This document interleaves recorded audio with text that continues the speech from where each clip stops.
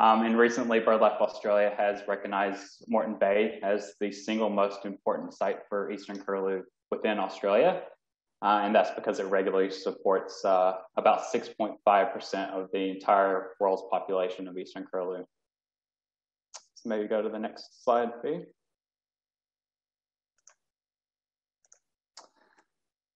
So we know that this area is vitally important to biodiversity and migratory shorebirds.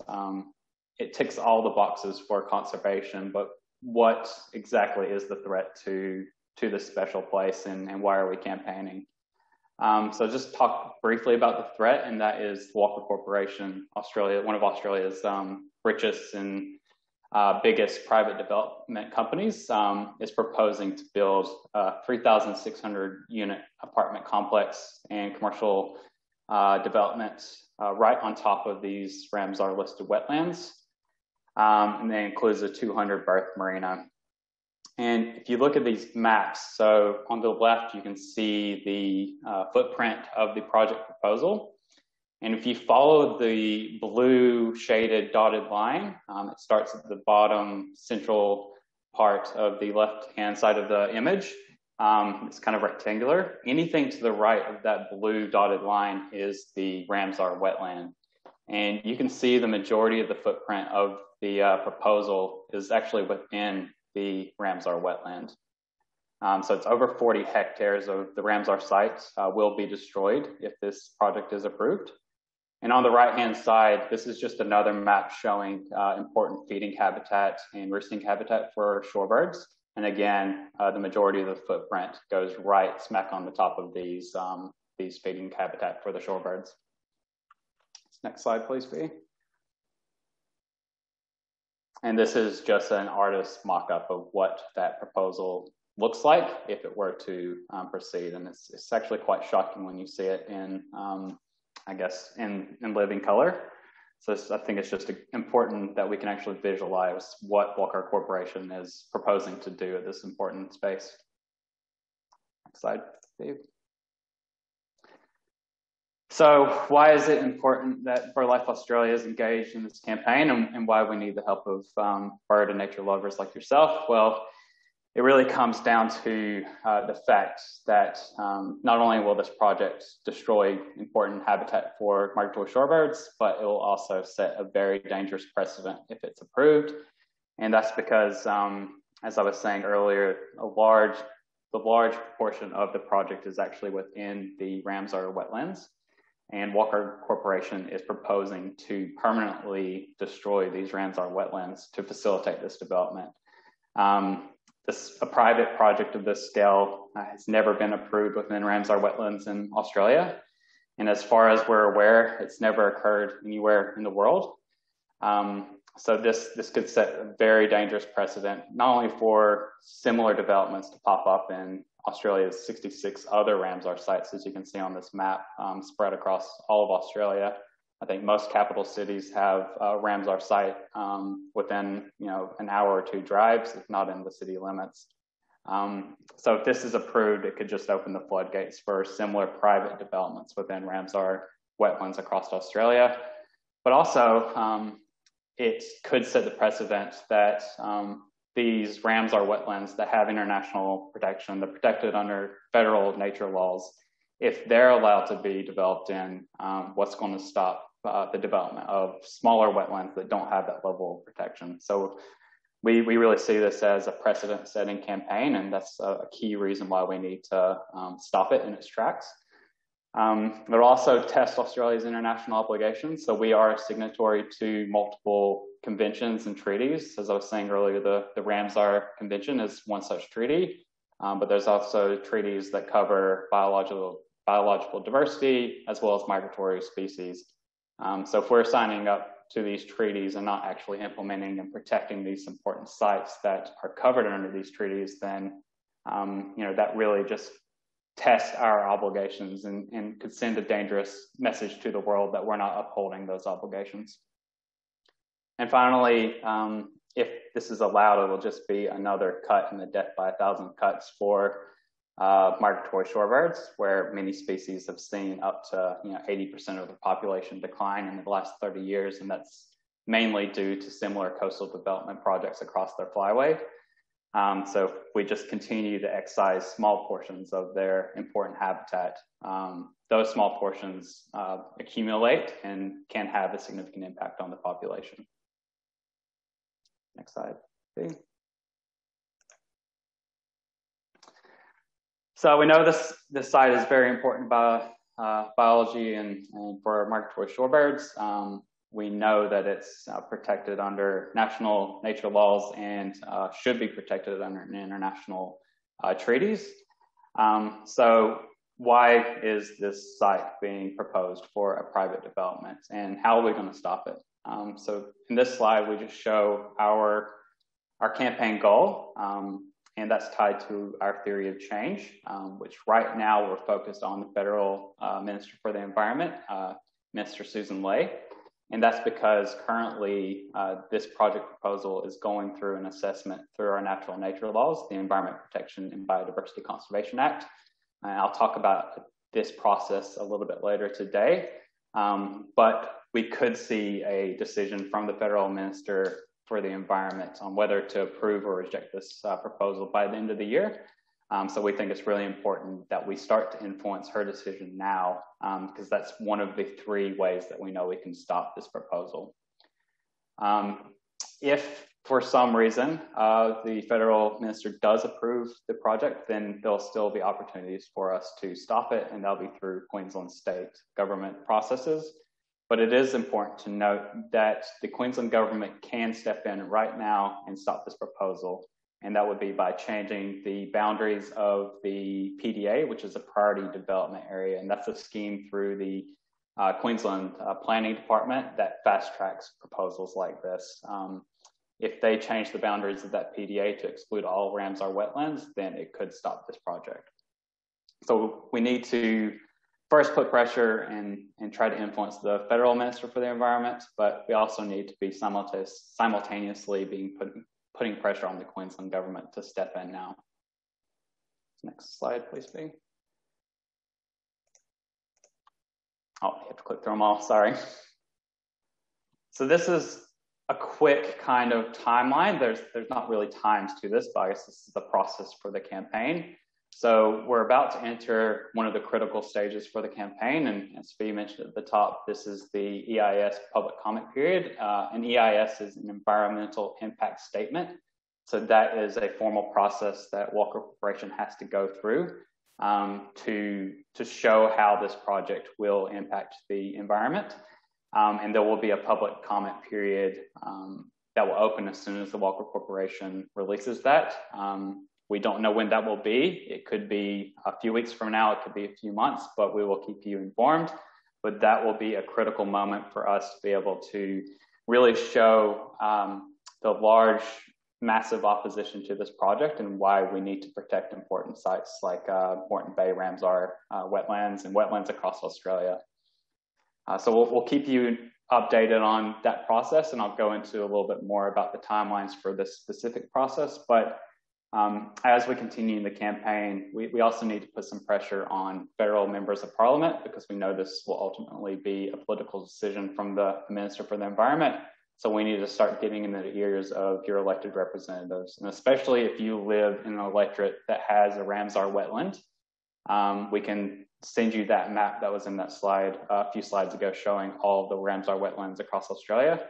It would be really important for you to raise your concerns about the precedent Toondah Harbour would have on your local Ramsar wetland, or even just your local wetland, and raise that with your member of parliament so they can take that up the chain to their party leaders and ultimately to the Minister for Environment. And then finally, the campaign peak. So as I was saying, the Minister for the Environment could potentially make a final decision later this year, and we'll really need to maximize our pressure around that decision point. So we'll develop some calls to actions that we'll be asking you to engage with so we can really influence and put the pressure on the Minister for Environment and make it really easy for her to make a good decision here. So I might just hand it back over to Fee. That was just a brief kind of snapshot of the campaign, but Fee will talk about those case studies of recent successful campaigns. And then we'll dive into the EIS process later on. Over to you, Fee. Great, thanks, Andrew. I briefly touched on the Toondah Alliance at the beginning of the call. I wanted to just go through in detail who's in that alliance. It is an alliance of BirdLife Southern Queensland, the Queensland Wader Studies Group, the local ACF, the Bayside Group, our Redlands, BirdLife Redlands Group, TWIS, the Friends of Stradbroke Island, and HSI and EDO. And I hope I didn't miss anyone there, but I just wanted to really just kind of strengthen that, how important alliances are. So looking at, we've got 3 case studies today. I'm just going to quickly go over them and just briefly. So firstly, we have the Ralphs Bay Conservation Area, which is south of Hobart in Tasmania there.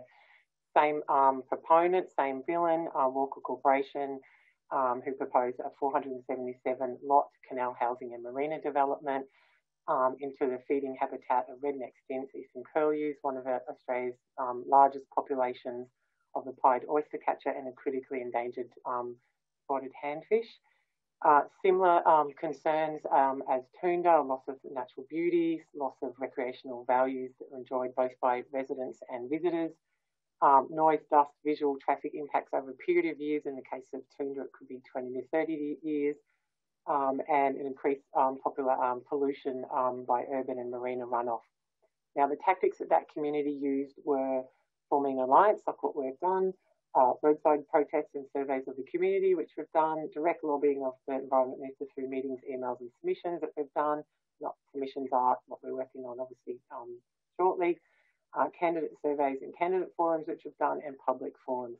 Now, that proposal was rejected in 2010 by the Tasmanian Premier, who accepted the Tasmanian Planning Commission's recommendation to reject the proposal on environmental grounds. There is a little video there, but we won't have time for that. I'll share that in the follow-up email. Next is Turtle Cove. You would have all heard about this in the Queensland neck of the woods there, up there in Harvey Bay region. Here we had a proposal to be built, a retirement village to be built right next to a mangrove point South Claypan, which was on an important shorebird site in the Great Sandy Strait Ramsar wetland there. The community was Queensland Wader Studies Group, QWSG, and the Riverheads Action Group, who campaigned for 7 years. Without that data and surveys from the QWSG, we would not have been alerted to this, this proposal and the significance of this site. So some tactics there were to form an action group like they did, provide that shorebird count evidence, respond through submissions to the impact assessment, very similar to the EAS that's happening now. And a survey and petition went to the mayor of the community that showed that 80% of the community that supported the campaign. Here we saw a rejection last year by our very own Environment Minister, Susan Ley, who rejected it due to impacts on migratory shorebird and the Great Sandy Strait. This was a really, for us in the Toondah campaign, this was an absolute highlight because it paves the way a little bit for what we could see in the future. And we got really excited. She sees us. So something really recently here, down here in Western Point in Victoria, was the AGL proposal for a 300-metre long floating gas terminal in a Ramsar listed wetland in Western Port. Environmental issues, I'm just going to mention one because there are a lot, but it was 180 Olympic swimming pools of chlorinated water would go into the port every day. You can just imagine the knock-on effect there. Tactics were forming an alliance again. Environmental NGOs, local MPs were on board, similar to some of our MPs around Brisbane. Community groups working together. There was public pressure through events, rallies, actions, letters and meetings to the Minister and meetings with the local MPs again. And they saw over 6,000 public submissions telling their story of community, which I'll come to later.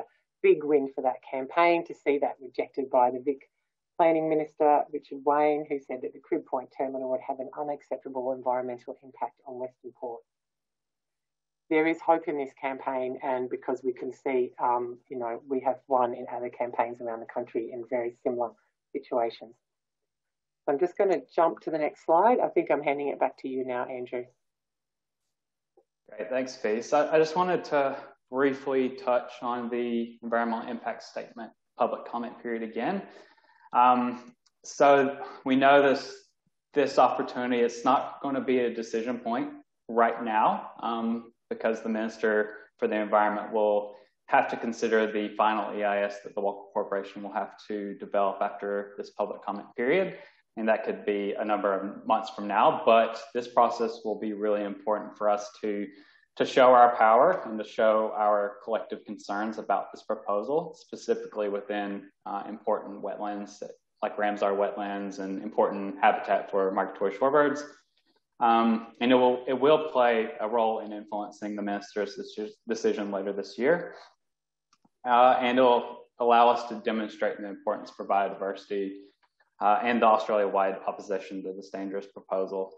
So once the public comment period opens, we'll really be asking everyone online today and really any nature lovers across Australia to put in some submissions to this process and engage in this process. As Fee was saying, some of those case studies, there were thousands of submissions from the community, and that really did influence the ultimate decision from that decision maker. I think the Western Port decision, there were over 6,000 submissions that were majority opposed to the process, and in the decision document that the minister released, that they referenced those 6,000 submissions specifically.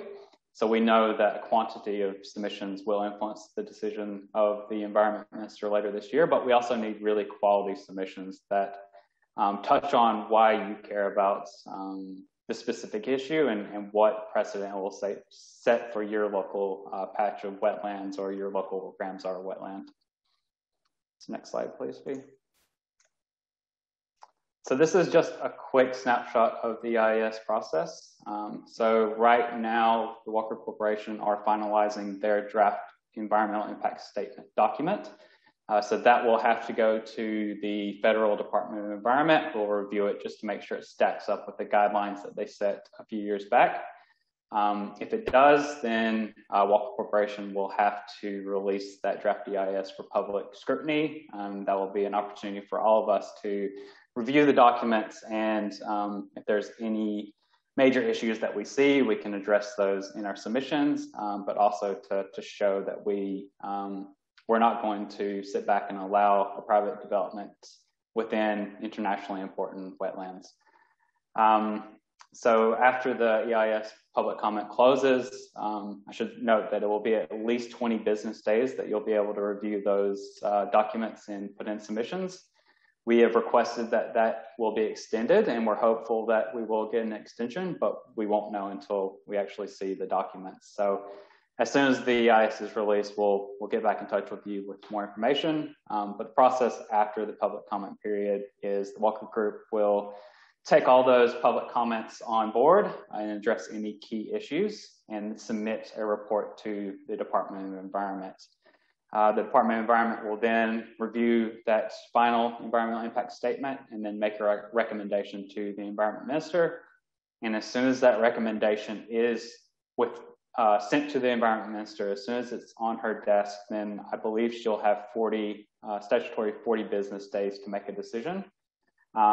So I guess this shows that this timeline is really critical right now, but the final decision point could be months from now. So we just really need to first ramp up the pressure and engage in this critical submission process, but also be prepared to put some pressure on the minister later on this year. So I think I might just hand it back over to Fee to talk about how we can structure your submission to the EIS process. Again, we won't be able to really put in detailed submissions until we see the documents, but there is one aspect to the submissions that we think is important, something that you can start on developing right now, and that's including your story and why you are really interested and care about this specific issue.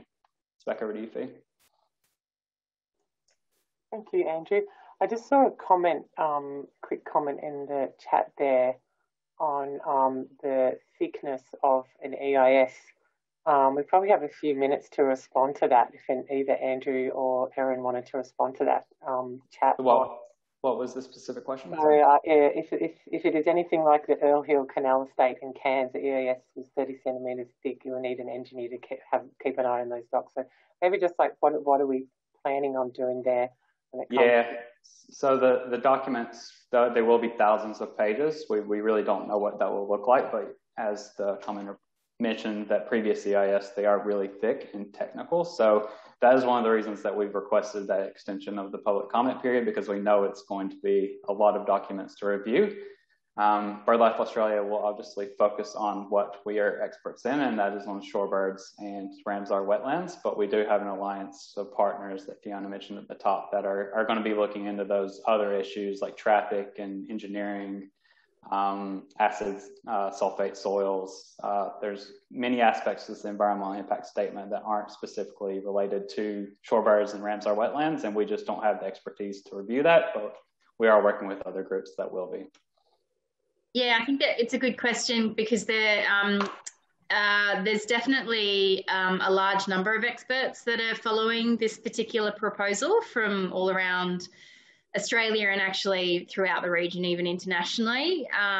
So I think for folks like yourselves on the line, I think and Fee's going to go into this in the next section of the workshop, the issue is not going to be so much about feeling like every single submission needs to address every single kind of detailed technical aspect of the EIS. It's going to also be about demonstrating how important this threat, the potential impact and damage that this proposal could cause is to the community as well. Just before this workshop, Andrew, Fee and I were talking about EIS processes and the fact that on one hand, you have this very kind of technical formal process where you may feel like you need to be a real scientific or engineering or what have you expert to participate.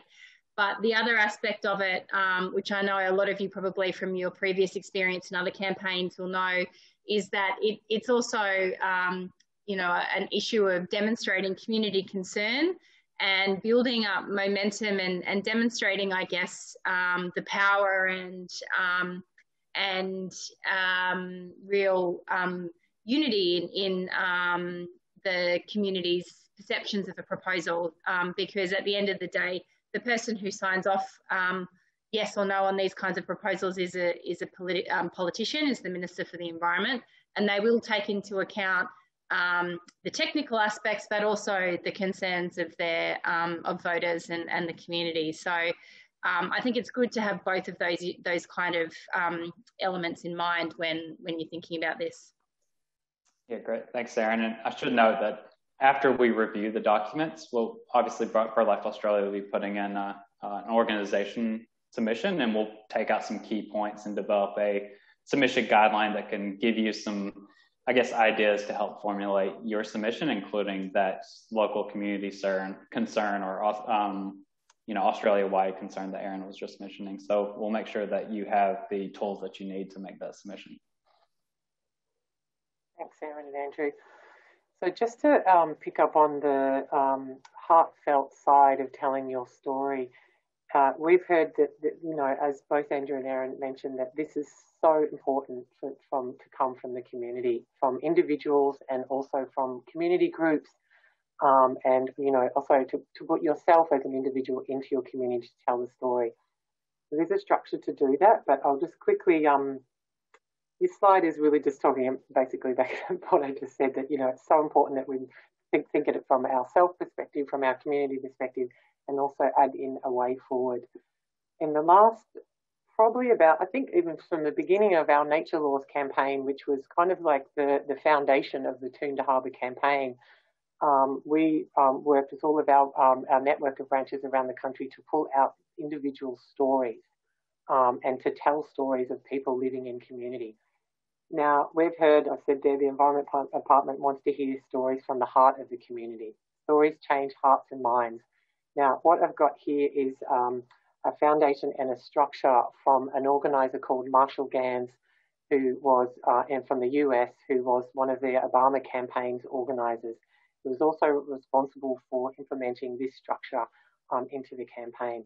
Basically, this is going to be completely obvious to a lot of you, but it's important to have your story in a structure that can be heard.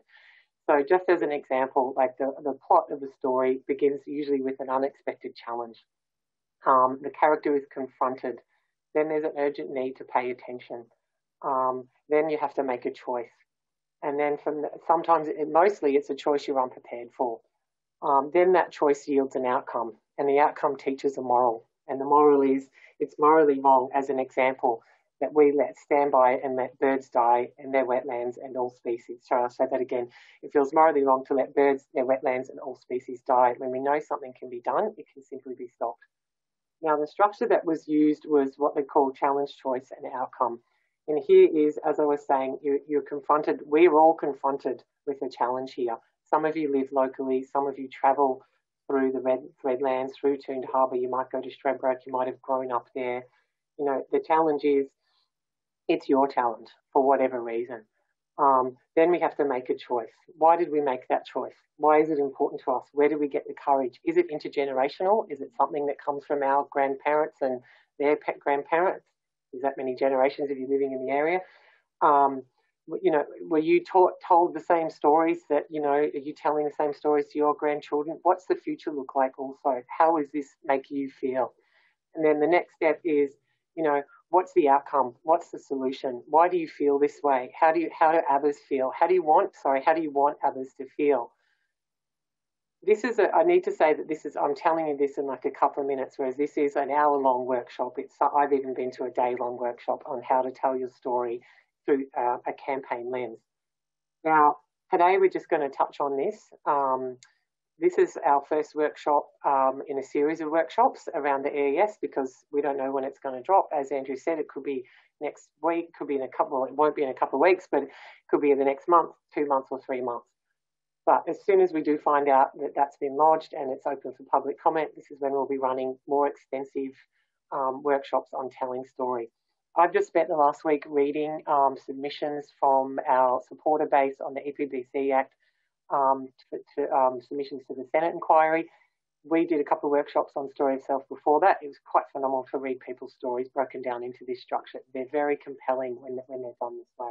A lot of you on the line I'm sure have written a lot of submissions in your time, so and I'm sure you've done a great job, but this is just one way of actually approaching it.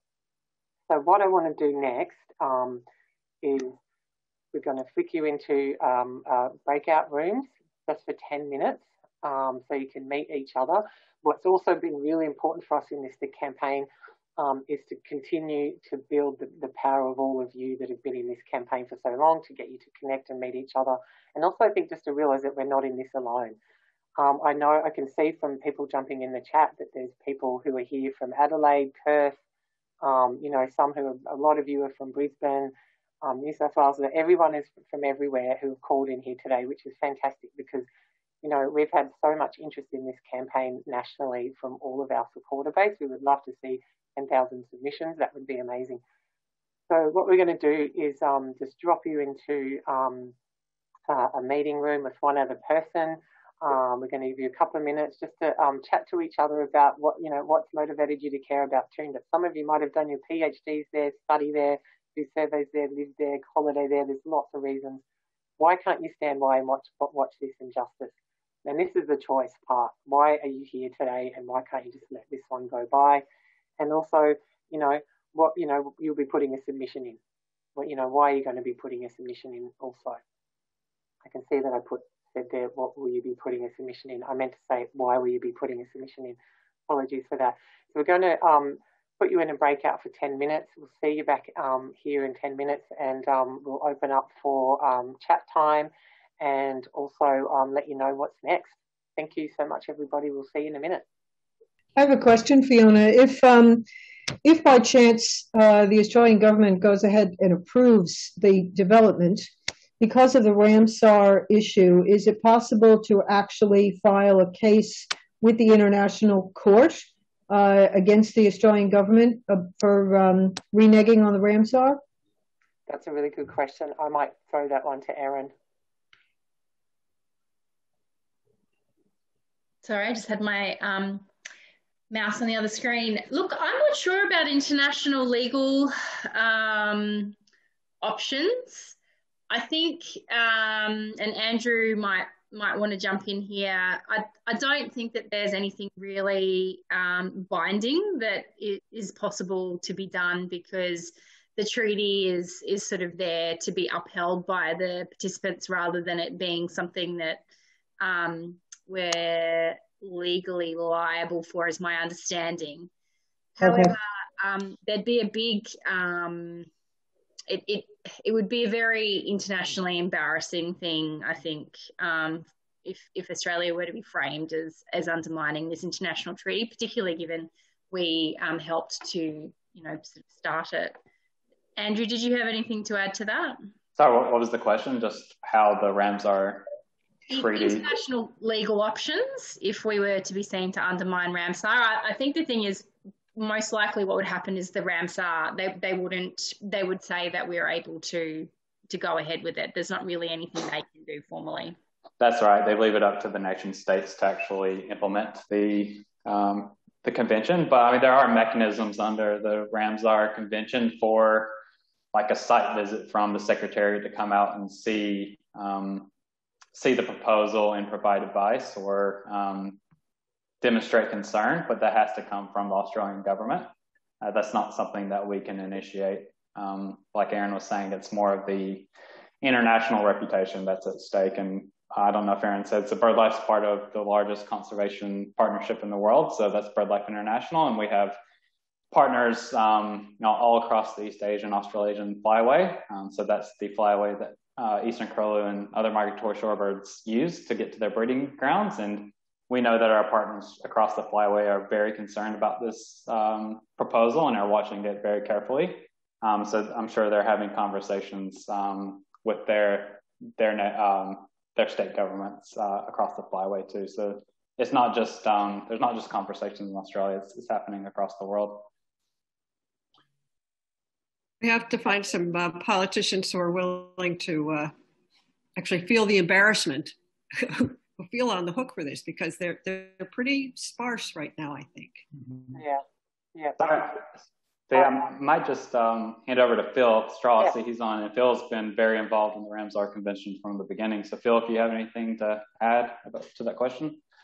Thanks, Andrew. It's interesting that at the last COP of Ramsar in Dubai, BirdLife International asked directly the Australian government what they were doing about this, because this was already known worldwide, and it's already been, because they were quite critical of it. But of course, as you say, legally there is no standing, because the Ramsar Convention means that the outside of it is protected for whatever the standards are. But unless it's in the national interest, it can be changed. And I don't think we could argue that this is in the national interest by any chalk. So I think what I'd like to know, as I mentioned to you before offline, that I'd like to see EIS, because I saw some of the footprints and a lot of the things there, because I was involved in the Rolfs Bay development proposal. And interestingly, I was asked to be the Commonwealth nominee for migratory species, and that actually helped to happen to prevent that development going ahead. So we've got to have really serious discussion and look at all the detail. And in that one there, the consultants made a few faux pas and everything else, and a lot of those things they got tripped up on. And the QC who was running the expert panel for the state government, because they weren't for or against it, said, put a proposal that the development not go ahead. So at this stage, we're only just getting to the EIS. I mean, it would have been good to have all this information to look at and work on, the last couple of years. But so until this happens, there's going to be a lot of work to do, and I need to look at, and with your help, all the points that I would look at and question without reading 10,000 pages or whatever it is. Yeah, it's going to be a big document. Thank you, Phil. Thanks for all your work over the years too. We've worked with you a lot. It's been, amazingly informative and fantastic. Thank you. I'm going to wrap it up because we're 1 minute away, but I'm so happy to see you all join today. I look forward to, but I'm going to quickly jump, I'm going to share screen again, just to keep going with what's next, and just a few of the resources that we have available. Firstly, check out our AfriBirds website. Aaron, can you just put that link in the chat there? What we have there is some fact sheets. There's a petition. We've got a campaign video if you haven't seen it. There's media articles in the four corners of the program if you didn't see it.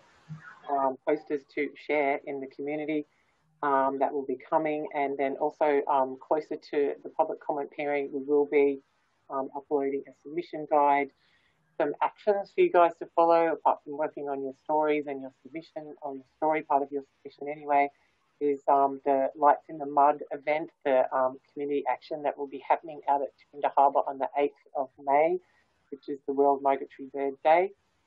And also just, please, we'll be in touch with you. We'll follow up after this webinar today with more links, but also keep you on top of what's coming up with workshops. I've just noticed another spelling mistake on my slide. Apologise for that, but just keeping you up to date with the 2 more workshops we'll be doing online, and that will be focusing more on story itself and submission writing. But also we have a couple of local organisers in the community that will be running face-to-face events for those of you that are in Brisbane. So if there's nothing else that anyone has to add, or quickly, I know we're running over time, but were there any other questions in the chat, Aaron, that you wanted to answer, or anything else that you thought you wanted to do? Look, I saw someone was just asking about the faunal extinction inquiry, and there's definitely quite a few different Senate parliamentary processes that are happening that we're keeping an eye on. And we are actively working with our partners, including ACF. So, we are looking at all of those options. If there are any other questions that we weren't able to get to today, we'll either endeavour to get back to them via email, or perhaps just get in touch with us directly via email, and we'll follow up with you if that's okay. Great, thank you so much, Erin, and thank you, everyone. I was just laughing at the last comment in the chat there. Let's work on that. Yeah. Great. Thank you so much, everyone. Thanks so much for joining us today, and we look forward to seeing you all again in the future and at our next workshop and webinar. Thank you so much. Cheers. Bye-bye.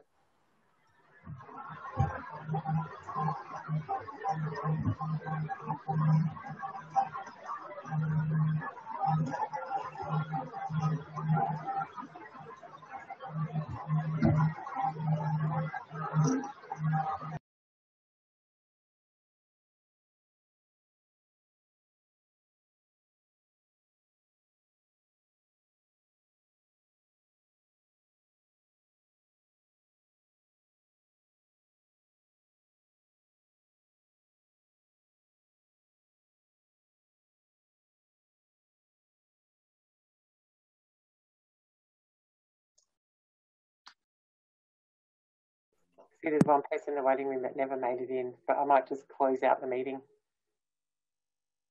Is that Andrew that's just joined? Oh, no, it was Andy. I think Andrew's off. Okay, just... Here now. I don't know what happened. I just lost connection. Everyone froze. Are you staying on the line with Phil, or are you going to jump in another Zoom? I think we have another Zoom, so it's fine. You can close it out. Okay, cool. All right, thanks. Okay. Thanks. Bye. See you, everybody.